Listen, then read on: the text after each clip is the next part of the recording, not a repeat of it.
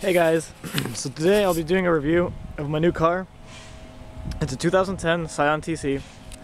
Got it brand new with like 10 miles on it.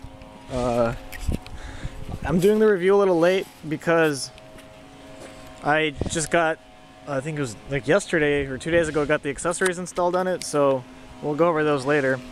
But to start off with the car, I got a 2010 because in 2011 they come out with a new one and it looks like crap, so I like this one a lot better. Just like every Scion TC, it comes with those like 17-inch wheels, so it has like side blinkers. Everyone thinks that's pretty cool. I think from the 2008 and up they have projector headlights.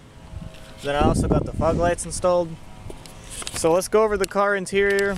As you can tell, it's a two-door. Well, actually it's a three-door because this car is actually a hatchback. The roof is all glass, and we'll go over that as well. So inside the car, I still have these retarded floor mats, but whatever. Inside the car, let's close the door. There's a steering wheel.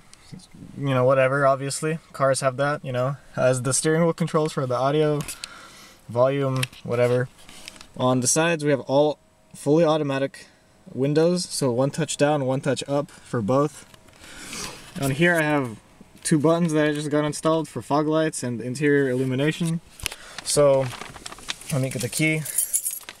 Here's what the key looks like. It's pretty cool. I mean, it has the buttons built into it. I still have the tag from the dealer. So anyways, we turn that on. I think the radio has a cover. I'm gonna replace that soon. So we turn the key on. My car has 625 miles on it. It's brand new. Hasn't even been broken in yet. Anyways, we'll get back to that.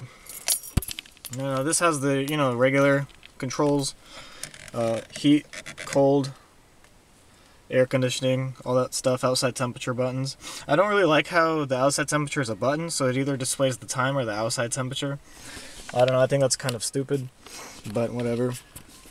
Inside is a little cubby. I have a trash in there right now, I'm going to throw it away. It also lights up amber when it's turn on the headlights. My car is a stick shift, so I don't know, I like stick shift, you know, whatever. So on the, what else do we have? On the, you know, air conditioner vents is pretty cool. You can close them completely like that. And so say like you're the only one driving or whatever and like you need more air, if you like close the side ones that, you know, you're not using, it'll actually have more air coming out, which is pretty cool. So if you open this, it's huge. I don't know. The car has tire pressure monitors and there's a button to reset it right there. I have like cologne. I don't know why it's in here. It's like I've kept it in my old car as well. A ton of space in here in the glove compartment. A ton of space. The thing they give you, the owner's manual, it comes with a med kit, so that's cool, I guess. On the top, there's a moonroof and the moonroof for the passenger. We'll go over that later. And then has a little coin holder. So if you get the default radio, or I think any radio that comes with Scion, you get cables, and I'll show you guys that in a second. So in this center console thing, there's a top level, which you can keep like pens or whatever. Then there's a bottom level, and here I have a ton of cables right now. So I have this one, which is the factory iPod cable, which they give you for free. You can control your iPod from the stereo. It has an auxiliary cable. Let me get that out. Has an auxiliary cable for anything other than an iPod, so like any other MP3 players. And then it has a power out right there. So I have this one. It's for my, for my iPhone, because for some reason people can't seem to understand that the new iPods and iPhones like don't charge. Like they have a new charging, you know, thing. So I don't know. This cable plays my iPod, but it doesn't charge it, which is pretty annoying, to be honest. So this is just a bunch of cables. I'll clean it up later because I'm replacing this unit with a Pioneer AVIC X920 BT navigation and satellite radio and everything. So, alright. One thing I don't like is these things don't have like lights, but no big deal. So here is you know, lights, whatever. This light is for the door, so like if you open the door, it's cool, like the light fades in. There you go. And you close it, same deal, it'll fade out. What's the point of shutting that?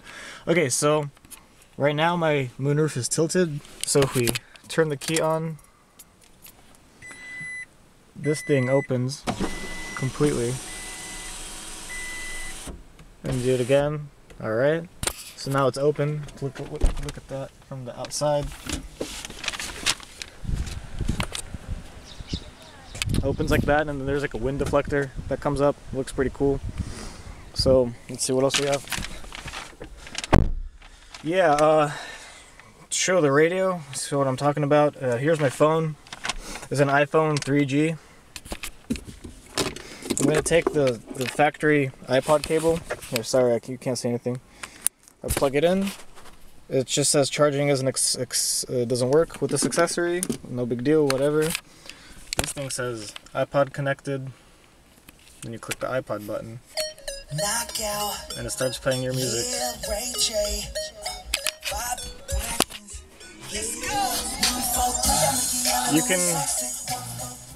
You can control it.